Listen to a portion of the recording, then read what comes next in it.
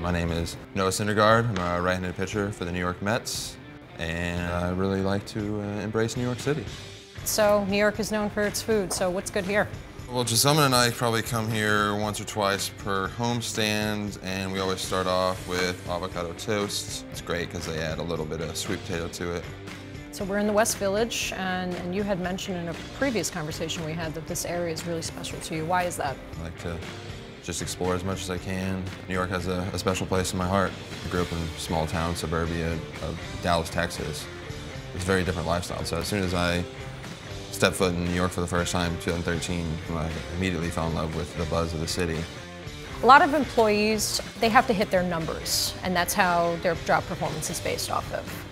How do you hit your numbers? I really just focus on winning every pitch. There was a time I would start the game and I'd be too fixated on what's going to happen in the future and kind of make me a little bit anxious. So what I do to simplify is I go out there and I try to win every single pitch that I throw. In terms of like individual statistics on like setting goals, I just try to go out there and be the best pitcher I can be, because I try to set unrealistic numbers and I don't achieve them, then it just doesn't really look good. So earlier this year, you were on TV talking about stocks. It appears to have been a recent interest of yours. So how do you fold financial education into your day-to-day? So part of my morning routine during the off season with my roommate is we'd make our heaping pot of coffee and sit on the couch and watch our daily financial talk shows.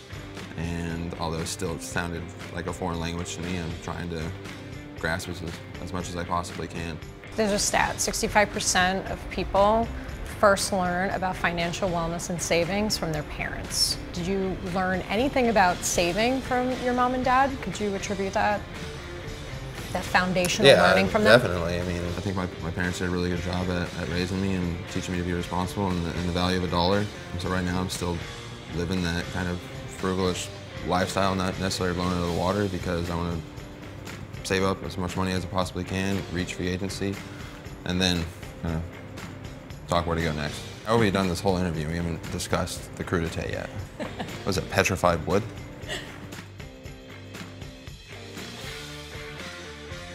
I guess first and foremost is trust, just the comfortability of like the relationship that I have with that person. I want to make sure I can have constant communication with them. Multiple times a year we sit down and we talk about strategy, talk about savings, what we're going to do in terms of investments. The best thing about having them is I can go out there and focus on pitching and my career. I don't have to worry about the money side of things, so it's just one less stress that I have.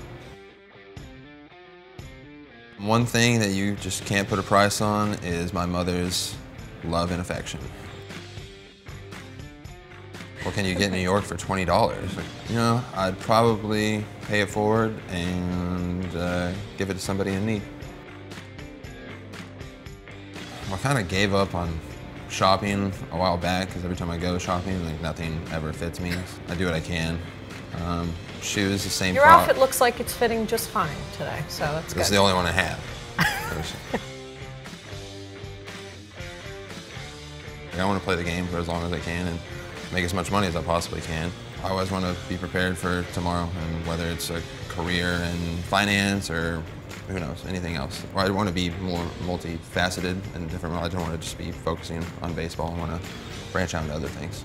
I'm also understanding that my career is very short-lived. It could end tomorrow. It could last another 20 years. But like post-career, I wouldn't mind just getting a house on Hermosa Beach right next to my agent, and my avocado tree, and I'll be happy as can be.